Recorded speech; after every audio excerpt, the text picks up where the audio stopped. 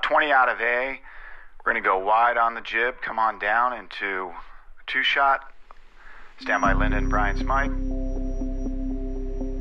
3, 2, roll A, track A, take.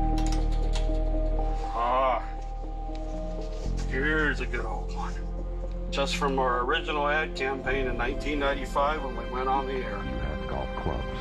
You have golf artwork. You have a dog named Arnie. What's next? The Golf Channel presents...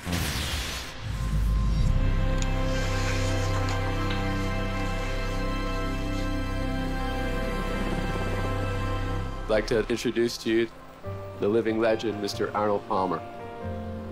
What it is a 24-hour Golf Channel network, the Golf Channel.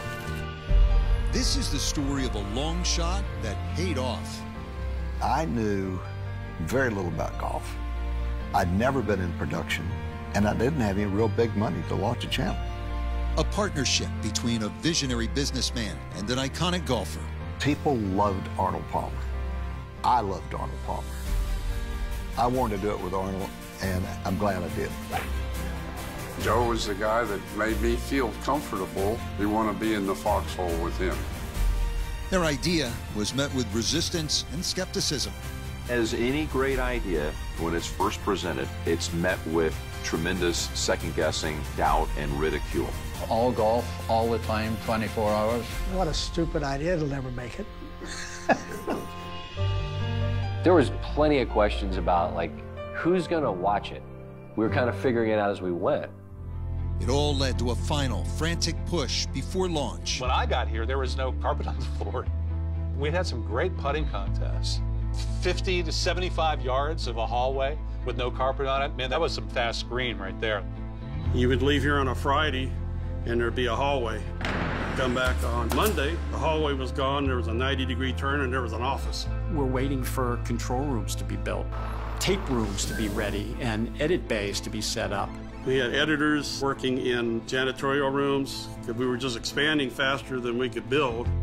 A lot of people talk about this business being controlled chaos.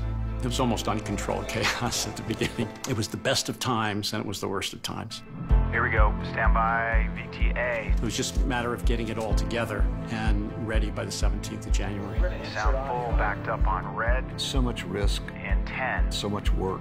9. Einstein said 1% inspiration and 99% perspiration. 6 to A. And I think he's absolutely right. 5. You can get a good idea, but now you've got to put years of hard work into it. 4 to A. 3, 2. This is day one. Roll A, track A, take. The story of the launch of Golf Channel. Coming down to the jib, camera 2, stand by, Lyndon, Brian's mic. More than 3.5 years after businessman Joe Gibbs first conceived of Golf Channel, January 17th, 1995, day one arrived. At a hotel near the Golf Channel's Orlando headquarters, Gibbs and Arnold Palmer hosted a countdown to launch party for more than 600 people. You're throwing a heck of a party here tonight. Well, we're having a good time. We're excited. It's been a long time coming, so we're going to relax tonight and enjoy ourselves. A few minutes. How close are we, Joe? 2 minutes. 2 or 3 minutes. We're all nervous. He did too. The launch party, clocks counting down. What do you guess you were thinking in those final moments before Golf Channel officially launches, is on the air? The relief after 3.5 years of beating my head against the wall that we're finally on the air was tremendous. Moments before 7 p.m., Gibbs and Palmer, the men most responsible for this night, pulled the switch with an oversized golf ball on top and ceremoniously signaled Golf Channel's arrival on air. Well, he was so excited we'd finally gotten on the air, and Arnold and I pulling the ball. That was a great moment. The network would sign on seconds later with The Approach, a preview show highlighting what viewers could expect to see. Good evening, my fellow Americans and my fellow golfers. I'm delighted to be part of this special occasion as the Golf Channel goes on the air tonight.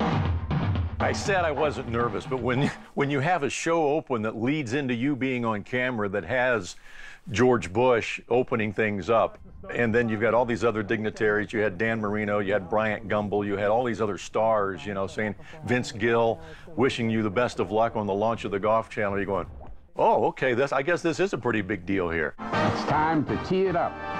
Roll it, boys.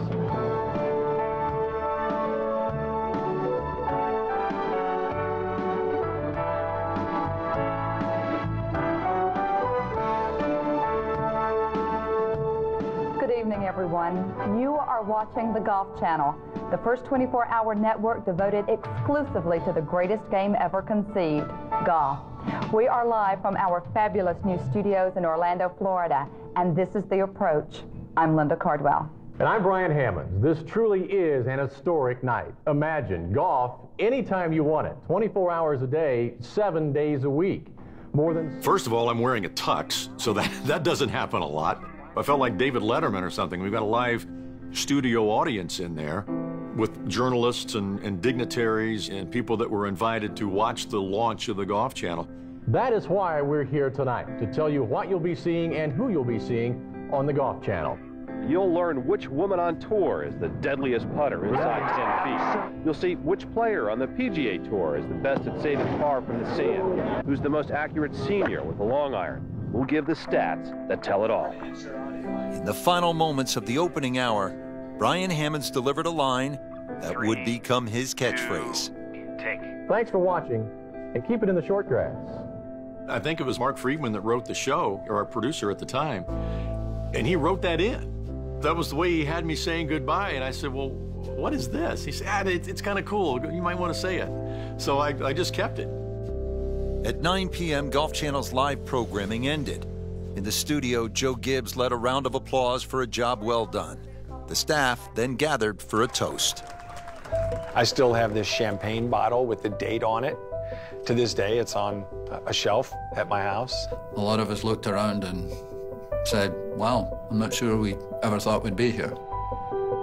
Despite launching in only 10,000 households, what once seemed impossible had now been an unqualified success.